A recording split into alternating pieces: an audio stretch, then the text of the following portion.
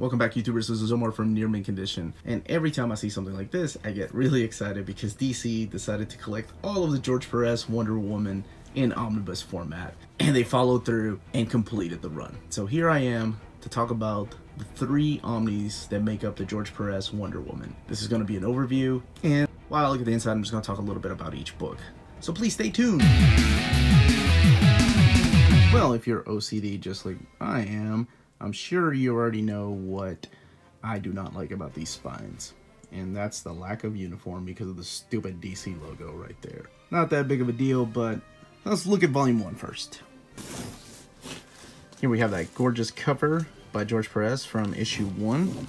It did have a wraparound, so we'll get to the inside here. Let's look at what the inside looks like.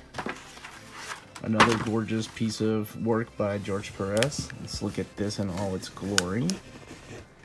Now, the first volume did have a little bit of tight binding, and volumes 2 and 3 don't seem to have that issue. And that is gorgeous. So much attention to detail. George Perez is still the man after all these years. So let's see what we have here. This is volume 1, and this is what started it all. This is right after Crisis on Infinite Earths, and this is the introduction by George Perez, written in 2003. I think these were collected in trade paperback, and that's probably where that introduction comes from. Here's the full cover to issue 1.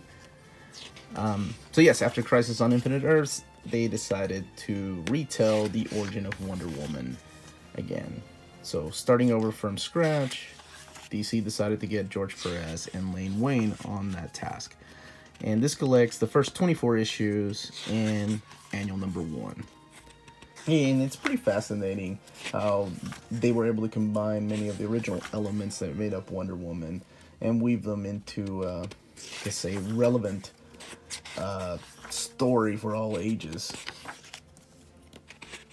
And not just Perez and Len Wein alone. There's also Greg Potter, who probably wrote most of the dialogue in volume 1 here. But it's really cool how they were able to do that. And the story begins with the tone of the Amazons being crushed by men, and therefore not trusting men because they were violently killed by them, so it's time to move on and create our own society.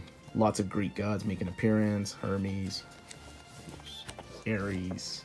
And he mixes the old characters with new characters too, like Julia and her daughter Vanessa Catapilles, I think, and then Etta Candy and Steve Trevor. And oh yeah, poor Vanessa, what ends up happening to you in the hands of Phil Jimenez later on. Yeah. And there's a gorgeous artwork. Yeah, I can't say enough about George Perez's artwork. And what I do have to say about this volume 1, though, it took me quite a while to get through. And looking at it now, I can see why. It seems like where now current comic books do about probably 5 to 6 at most panels per page. I mean, here's like 14 to 15 panels per page, and each one with dialogue. And it's not like he's cramming the art into each panel, because it actually makes sense sequentially. And he's able to put just crazy amount of details in each cloud, each cigarette smoke, the bullets that are coming out of the guns. Just look at that page. Just look at the dialogue. And then look at the panel and the layout. It's just amazing. You don't find artists that do that these days, hardly. Phenomenal. But as I was saying, that's what probably took me a long time to get through this book, because it is kind of dialogue heavy. And there's so many panels in each page. There's Ares. I love his design of Ares. Now, this is a time after he left New Teen Titans when he was working with Marv Wolfman. And he started co-plotting and writing this himself. So I think it's awesome. I really enjoyed it. It's not, I wouldn't say it's one of my favorite Wonder Woman runs. I think it is important to read. It's up there definitely with Man of Steel and Batman Year One. But for some reason, I didn't enjoy this volume as much as I did when I was younger. I'm not sure why. But that'll change in volume 2. Now, this is definitely not George Perez. That is an Arthur Adams. This must be the annual. Yeah, that is definitely Arthur Adams. Man, I love that man's artwork. And that is John Bolton. Different artist. So this must be the annual right here. Back up from the annual, and let's look and see what the extras are, if there's any in volume 1. Now, as far as that spine, I don't know if there's been a second printing. Here we go. It's a gallery. Gorgeous George Perez artwork. There's that inside of the dust jacket, what it looks like. I don't know if they did fix the spine in the later printing, but I do know that the price went up from $75, which was what this cost, the first printing of this book, to $99, which is what most Omnis cost. Here are the covers to the trade paperbacks, and then the biographies of the creators. Let's move on to volume 2. Here we have volume 2, the cover with the spine that you saw earlier, and then the back cover. Let's remove that dust jacket, see what the inside looks like. Oh, how sad. DC, come on. Yeah, I do like the way that they're embedded in there, but that's it. Okay, forgot about that. So, looks like one of my custom binds. Looks like we don't get a forward this time, and we kick off the story with a crossover, Invasion First Strike Extra. So this collects Wonder Woman 25 through 45 and annual number 2. And as I mentioned earlier,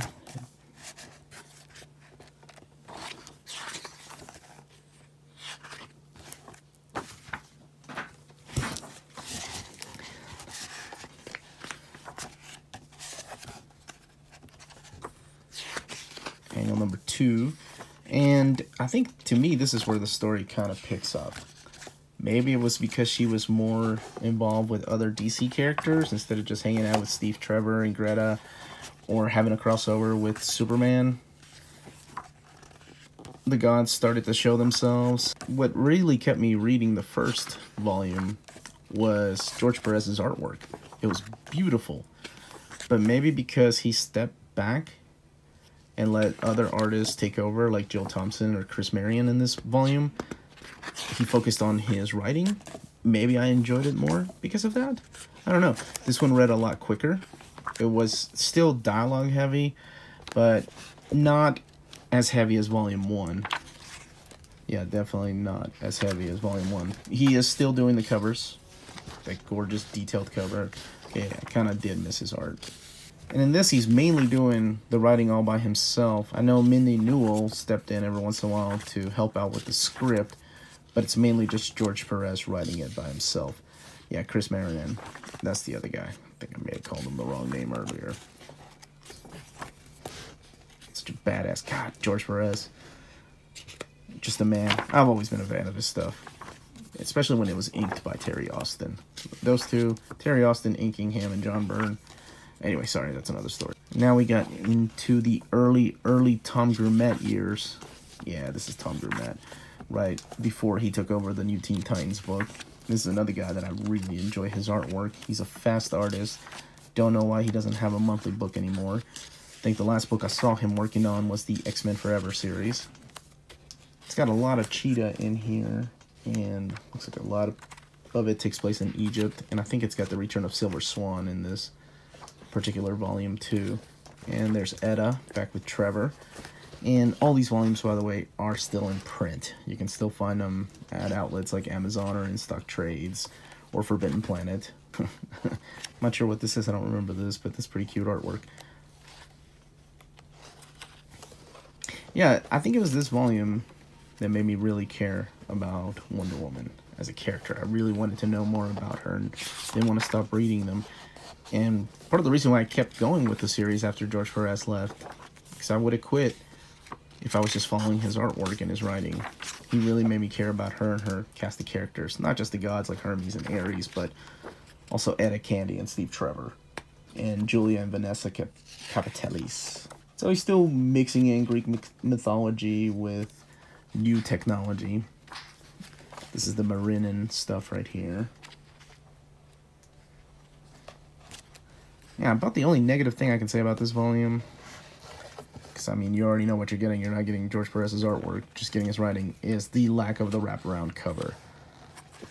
Yeah, this is when Mindy Newell started coming on board as the script writer.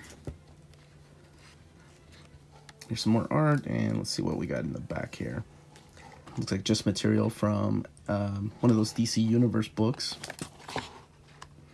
of the, I think what they were called, the Who's Who. Yeah, Who's Who.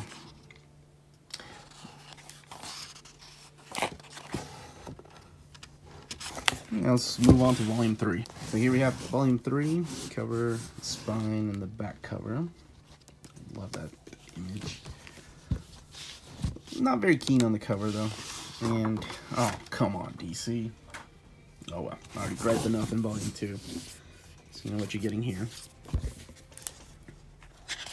Now let's look at the inside.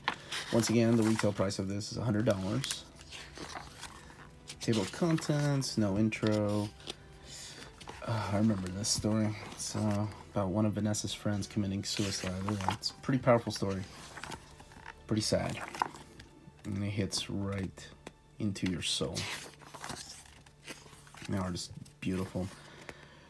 So let's talk about, once again, George Perez just writing it, not drawing any of it except for the covers. And he is joined by Mindy Newell again for some of the script.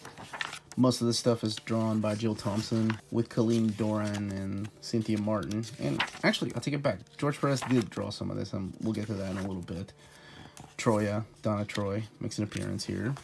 And this ends up collecting the remaining issues by George Perez. Wonder Woman 46 through 62. And then it's got the miniseries, which was the big crossover at DC right before Armageddon 2001. It was War of the Gods, that's what it was called. And it's got the stories from George Perez from Wonder Woman 168 and 169, and the issue 600, which came later. And that gorgeous cover. So this is where George Perez drew some of the stuff in here, along with Sergio Gomez and Chris Bachalo and Jill Thompson. This is the big 50th anniversary issue where a bunch of artists help him out. About the only thing I'm disappointed in, I'm a big fan of Jill Thompson's artwork during this time. I really like it. I love her little manga kitty stuff too. That she draws like little, it's called the little dreaming, little Sandman characters, Little Death. But her stuff here was amazing.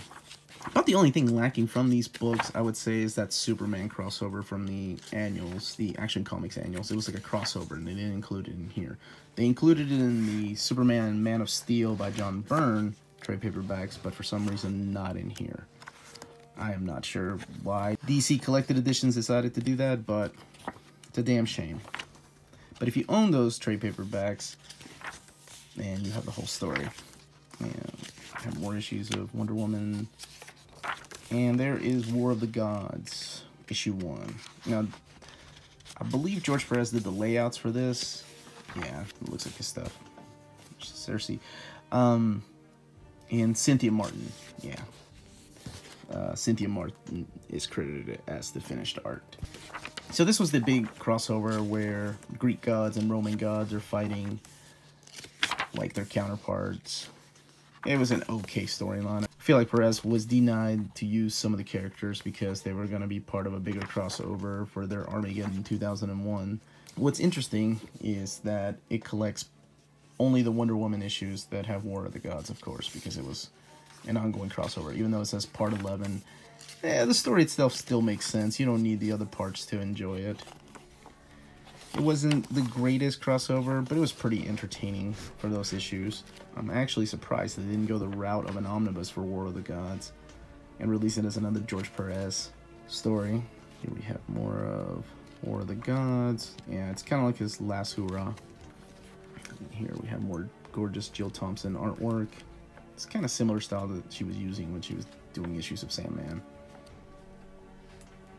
And the final issue of Wonder Woman by George Perez. And after this came the William Messner-Loebs run, which I'm glad I stuck with the character to read because William Messner-Loebs happens to be one of my favorite Wonder Woman writers. and also introduced Mike Deodato Jr. to American audiences, and Artemis. Here is, I think this is the Paradise Lost storyline that Phil Jimenez did, and then this is just the George Perez stuff in the back of it, if I'm not mistaken. And then his storyline, which was included in, yeah, this is the Phil Jimenez stuff, was included in the Wonder Woman 600th issue. This issue right here. I believe this here is written by Gail Simone. Yeah. And then we have the extras here. Once again, stuff from the Who's Who in the DC Universe and pinups. It's a really cool picture of Cheetah. That looks like Maguire and Perez. So maybe Perez inked Kevin Maguire's art. And Dr. Psycho. Or Silver Swan. I really like that pinup. That's Kevin Nolan. It looks like Adam Hughes, like old Adam Hughes art. And here's some more stuff. Yeah, this is probably from issue 50.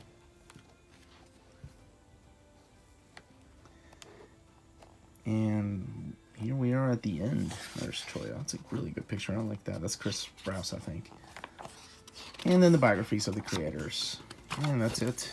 That pretty much wraps up everything about this run right here.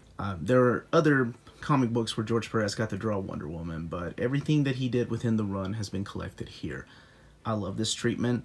I wish they would give William Messner Loebs the same treatment. That's why I custom bound those books. So come on, DC, these books sell, so keep them coming. Give us the Greg Rucka run in omnibus format. Sorry, I'm just making a list here.